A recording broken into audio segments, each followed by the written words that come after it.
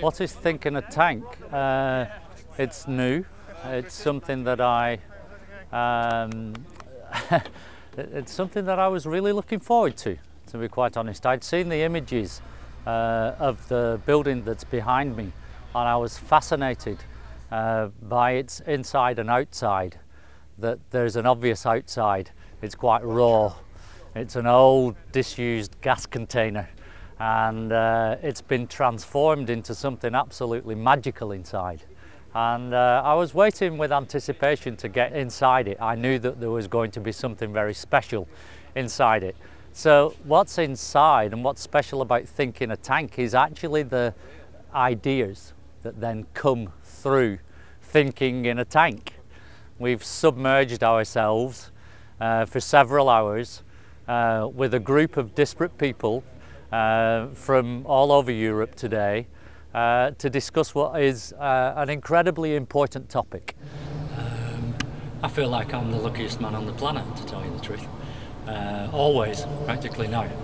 After a 37-year career, I have been given an opportunity to take a reflective turn.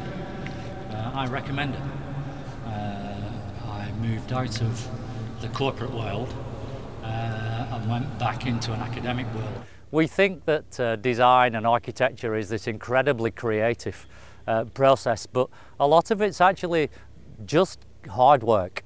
It's quite laborious, it's quite pragmatic, and we have to respond to clients' needs, we have to spend their money as wisely as we possibly can.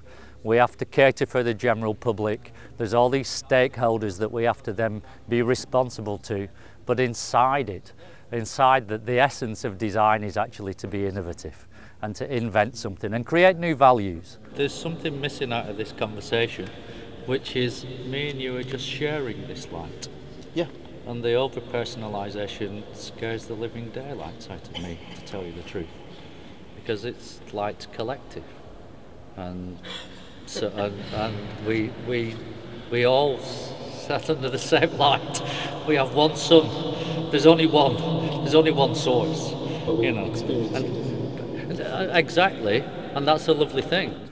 So I'm hoping that what thinking a tank might produce, what's its operation, is actually that it creates innovation rather than reinvention. To invent something which is fresh, add new value. We're at a time where digital and analog technologies are coming back together again. It's taken 75 years being apart.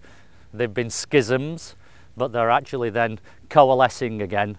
And in that coalescence, there is a new period, a new generation, something new can come through that. Good value, I hope.